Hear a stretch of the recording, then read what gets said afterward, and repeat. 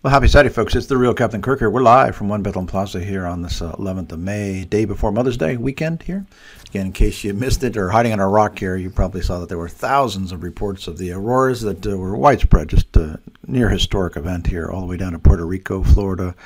Thousands of reports. In fact, yours truly here is in the spaceweather.com report of the auroras that we saw last night here around, actually early this morning, 3:30 to 4:30. It was just pretty epic by our standards here in eastern Pennsylvania. So purple and green shaded thing again, and completely visible with the naked eye. Again, it didn't need much to see these again. So despite even a little bit of light pollution, so it's certainly epic by eastern PA standards. And again, I know the folks down in Florida and Puerto Rico were equally impressed with this widespread event.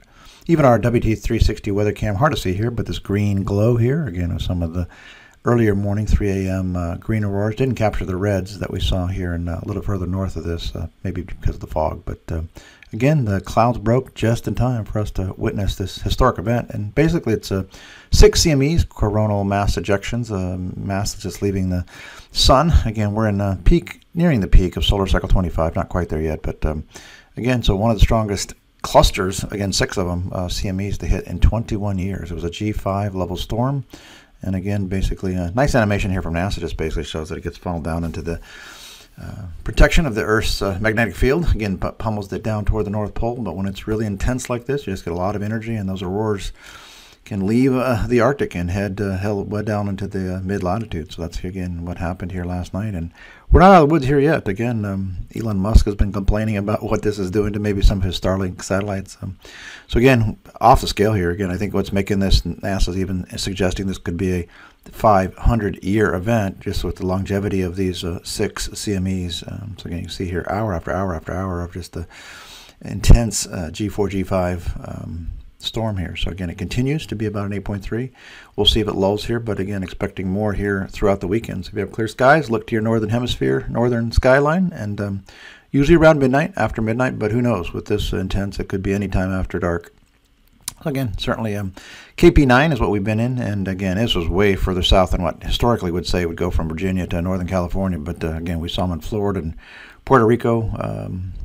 Again, 103 years since they saw one of these. So again, KP9, and again, all the way south to about 18 degrees latitude. So again, solar cycle 25 here is probably going to peak late here in 2024, early 2025. And again, but it's not off the scale. And we've seen much, much worse solar activity back in solar cycle, back in the 1955, early 1961 event. So again, that's pre-satellite. So again, if we had anything like that here in this era, again, it could pretty much havoc on any electronics and power grids and satellites.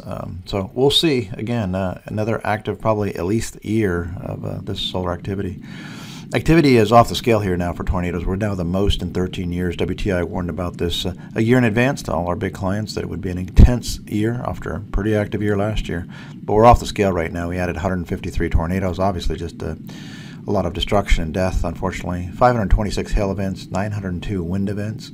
All 3 categories are now above average, but again, tornadoes are certainly taking the top bucket here in terms of the most in 13 years. And sadly, that trend is going to continue here, unfortunately, in the next couple weeks. Looking at U.S. drought, again, making a big improvement here, again, as expected. Also talked about this a year ahead with our farmers. Only 35% of the country now in dry to drought phases versus last year, 45%. So we continue to plummet. That's below average. So it's the wettest in 4 years, least drought in 4 years, 7th wettest in 24 years. So again, going in the right direction. Again, maybe expanding a bit in the southwest, but again, overall, not a drought-type cycle for the U.S., at least not yet. That may change here late this year. Last week, world summer here, week ending 11 May, ending today here. Here in the U.S., 1.4 colder than last year, 9th warmest in 39 years. Cold spots would be a little misleading here because we had a really warm week here in the Northeast, but then they're freezing cold, horrible. It's the coldest in 14 years here in the Northeast for this Mother's Day weekend. So it's a little flip-flop pattern. So warm midweeks, but cold, stormy weekends. 38% wetter than last year, wettest in 5 years, 4th wettest in 39 years. So cool, wet, not real great for retail seasonal sales. Bright spot's probably UK.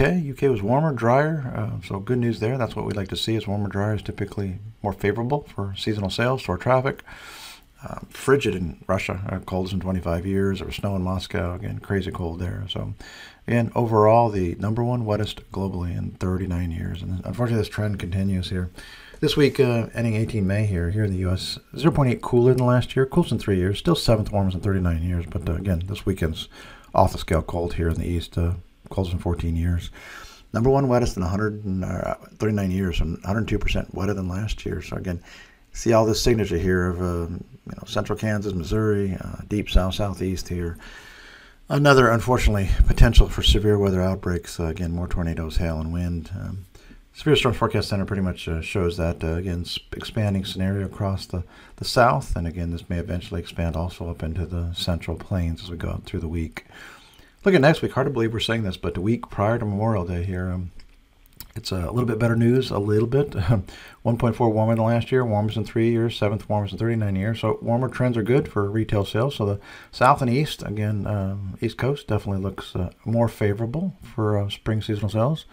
Unfortunately wet, again, 74% wetter than last year, 11th was in 39 years, so above average rainfall. Again, all that heavy rain there in the heartland, again, Heartland, Ohio Valley, Tennessee Valley, into the mid-Atlantic. So that's a severe weather signature when you see that cold weather coming into the, the upper Midwest plains. Cold clashing with warm is just not what you want to see here. So again, another potentially very disastrous week here as we get into the Memorial Day weekend. And again, this is just playing havoc with consumers. Again, their mindset's on a lot of things, and this is the last thing retailers want to see. World 2-week outlook here, so just decorating these trends. Overall, again, warm across North America, South America, Brazil, very cold there in Argentina, continued cold there in Russia, warm in Central Europe. If we look at these rainfall trends here, again, pretty wet. Again, so it's a typical, we got a volcano that blew up in the ocean a couple years ago, and waning El Nino, again, just tons and tons of moisture in the atmosphere, and it's eventually just got to precipitate itself out. Unfortunately, that can take 3, 4, 5, 6+ years when you had a volcano do what it did here back in January.